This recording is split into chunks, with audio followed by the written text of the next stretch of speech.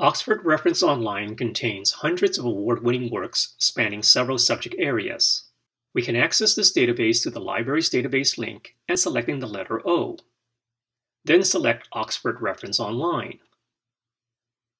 Let's conduct a search on the psychologist Sigmund Freud and use it as an example on tapping into some of this database's features.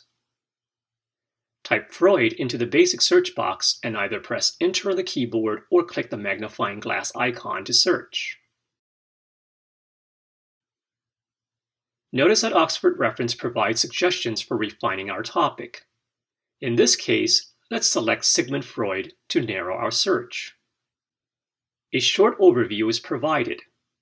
Clicking the link to expand the overview leads us to more information about Freud.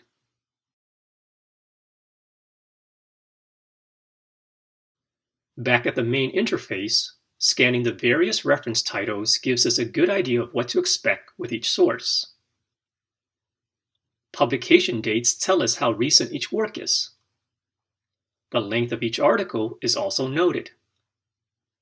Short snippets of the work are provided to give us an idea of whether it's relevant to our research needs. For our purpose, let's assume that we are researching the use of Freud in literature. The Oxford Companion to English Literature seems like a good starting point. To select an entry, click on the entry title. The content provides background information on Freud and aspects of psychoanalytic criticism in literature. This type of source serves as a good launching point for further research. Notice the search terms are highlighted.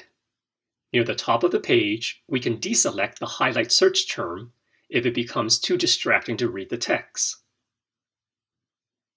We are given the option to print the article and save it too.